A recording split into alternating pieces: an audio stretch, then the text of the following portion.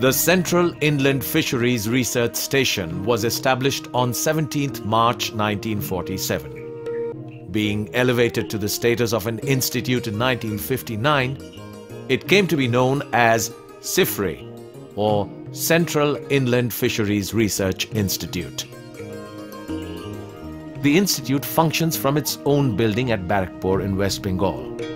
Its initial research efforts were to understand the ecology and production processes of all types of inland water bodies of the country.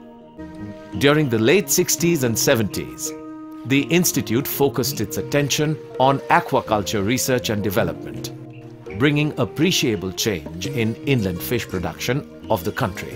This appreciable change was due to 5 coordinated research projects operated across the country: composite fish culture and fish seed production, riverine seed prospecting, air-breathing fish culture, ecology and fisheries management of reservoir, brackish water fish farming.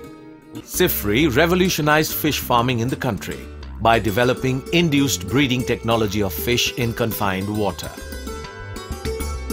The technology has helped in selective breeding, multiple breeding, and hybridization of cultivable fishes.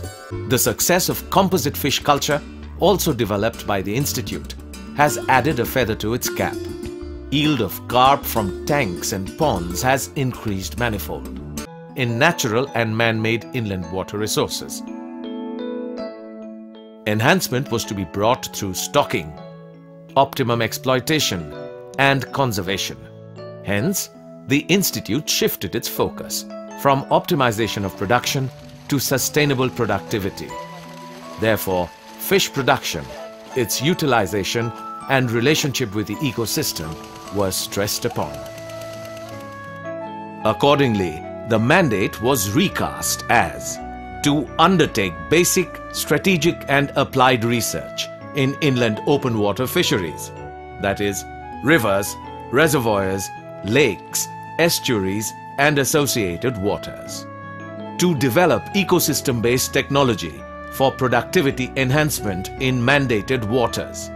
To monitor environmental changes, their impacts on fisheries, and developing mitigation action plans in collaboration with other organizations. To create awareness, provide training and consultancy in inland open waters.